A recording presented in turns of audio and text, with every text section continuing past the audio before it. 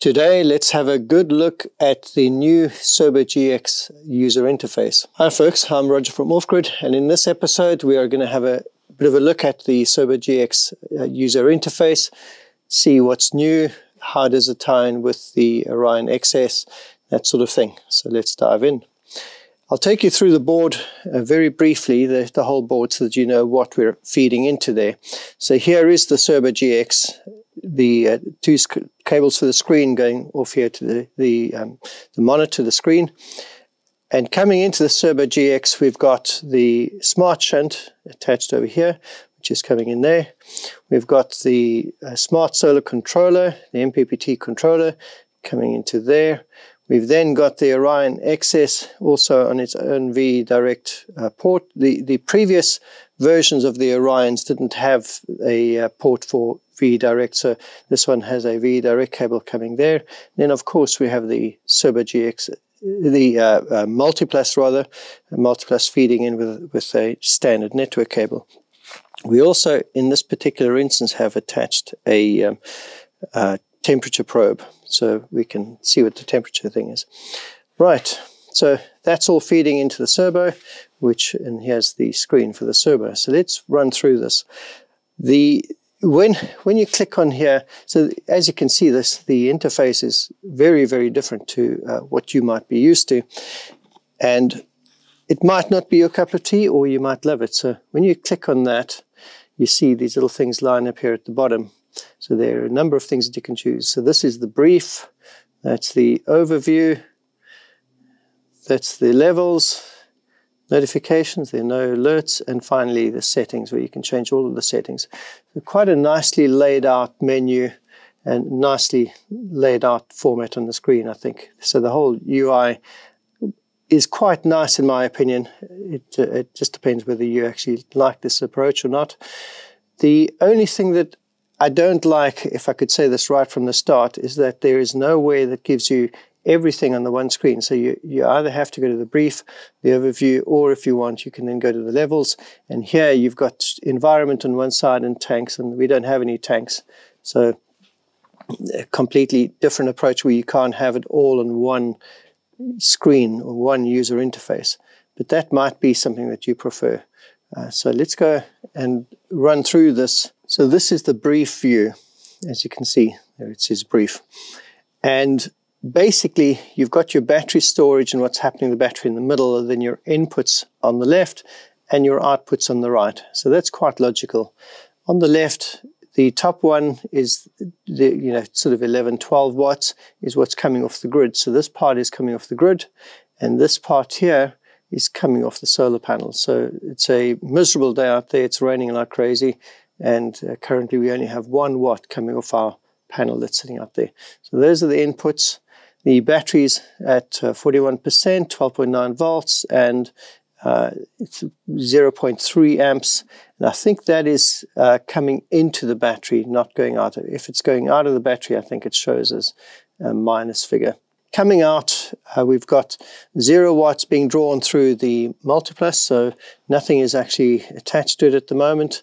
But the DC, there's 5 watts coming out to the DC outputs, and that 4 or 5 watts would be basically everything required to drive the whole board. So to actually run the electrics of the board, run the Cerbo GX, run the Orion XS, that sort of thing. So quite a nice, and you can see at a glance pretty much how it's doing. As you can see, these slide up and down depending on what they're doing. So that's quite handy. You can see the state of everything other than your tanks or your temperature levels. You can see just at a glance. The time on this is a tiny little thing. I would have liked to have seen that a bit bigger. I don't see the point in having it so tiny like that at the top there. The only way you see that time there is with some specs. So if this is where you go to, is to see the time. It would be nice. They've got so much space here, they could have made it a nice big font here. So that's the brief overview. Now if we look with the brief UI, if we go to the overview now, you'll see immediately it's the same sort of approach where you've got your inputs on the left and your outputs on the right, and then the state of the inverter charger, the Multiplus, and then the state of the battery in the middle. That's quite handy.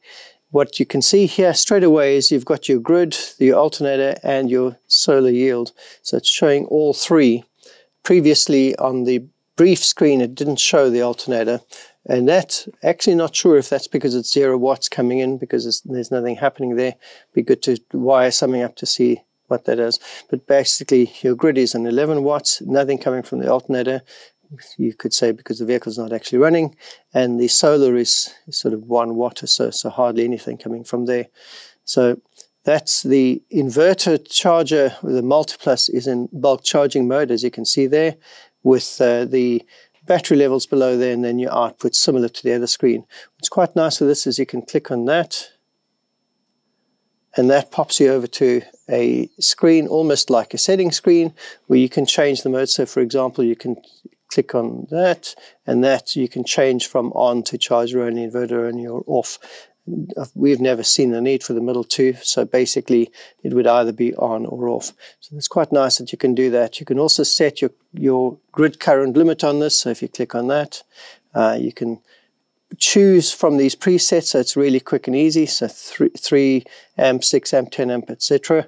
Or you can actually increase or decrease it here. And I think, can you actually, no, you can't actually press on that and type it over, so you have to use the plus and minuses or use those. So that's quite handy for a very quick way of setting your grid current limit. And for those who don't know, one of the really nice things about the Multiplus is that you can set a grid current limit. So let's say you're on a dodgy campsite with 3 splitters on the bollard already. You don't want to overload things for obvious reasons. You could go, in this case, as low as 3 amps, which is a very low draw. So just basically trickle charging your battery, and as you need more power, the Multiplus will then draw from the battery as well. So quite a handy thing. The most common is to set it at 6 amps. There are a number of sites that have MCBs that are rated at 6 amps for each pitch. So quite easy to do that here. You could, if you wanted to, go to say 6 amps and then say, well, I actually want to go down to 5 amps, just because it might be tripping at 6 amps or something like that. So you can do that. Because we are running this through the big Multiplus, we've gone to 3 amps just to basically trickle the battery. So you can set that and close it. And there are various other things that you can see, and I don't think you can actually change anything else. It's just these top 2 things that you can change. So quite handy to change that. On the battery, there's not much that you can set. You can just see a whole lot of detail. Maybe on the device you can set some things there, change the name, etc. But it's quite handy that on this user interface, when you click on something, invariably there is something that you can do with that. So I'm not sure about there. So that does show us various things to do with the solar controller. It is really exciting to see the alternator being incorporated, or let's say the Orion XS being incorporated. They call it just alternator, so being incorporated into the Cerbo GX as a specific item. So when we click on that, let's see what that shows us. So firstly, it's showing us the alternator is 12.9 volts, 0 amps, so nothing coming from there. That's what we expected. In terms of the alarms, there are no alarms in our case. History, there's no history on this either, because we disconnected everything and then put it all back in. And on the device, it shows a number of things, and you can change stuff like the name and things like that. So really, really exciting to see that here. And that gives us the ability to tell us exactly what is actually happening with the alternator. Can't click on anything else. One of the things that I was interested to know was, is it possible in this to actually set the limits? Interestingly, we can't set the limits that I can see anywhere here. So you'd actually have to Bluetooth onto the device itself to set the current limits. It would have been nice if you could do this from here, but for some reason they haven't incorporated that yet. Let's hope that they do that in the future. It would just make sense to me. In closing, I quite like this interface, even though you don't see absolutely everything that you want to on one interface. It's quite handy to have this arrangement where everything on the left is inputs, everything on the right is outputs, and in the middle is the state of the battery and then inverter charger, that sort of thing. It would have been pretty good if there was an option to have everything on one screen. So move the stuff up a little bit and maybe have some of the levels shown there, which is what I currently have on my Cerbo GX on my GX touch screen in my own motorhome. So with this, you'd have to literally go to your levels, see things, and then come back to whichever interface you want to use. Not too bad. It just means that you can't just walk past at a glance, see everything that you want or need to see. You have to move around a little bit in the menus and then come back.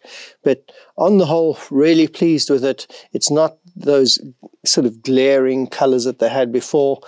We kind of got used to those, but now that we're used to this one, I don't think I could go back to that very blingy, colory screen that we used to have. It's just personal preference.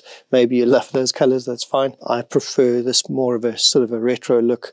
It fits in, I think, with a lot of the modern motorhomes. If you look at, say death lefts, for example, and imagine those, that control panel that sits above the door, this is far more in keeping with that. So it was a bit of a clash and a contrast with the old Cerbo, where you'd have this nice, beautiful, almost retro control panel on the death lefts, and then next to it, if you had a Cerbo GX, with these glaring colors and quite a glarish, blingy type of screen, really. This is far more in keeping with that. Just my opinion. You may differ. Folks, hopefully that is useful to you. If you have a Cerbo GX, go on and play around. You can revert back to your previous firmware if you want to. It's really, really easy. And so there's no real danger of trying this, going to the update and installing the update and then playing around with the two versions of the UI. If you have GUI mods, it works fine with this. So you can actually still run your GUI mods, not on this particular UI. You would need to run it on the more traditional screen, on what they call the standard screen. But yeah, you can do that. So don't be afraid. If you have GUI mods, you should be fine to install the latest firmware and have a good look at the screens. So let us know what you think of the screens. So see you in the next episode. Cheers.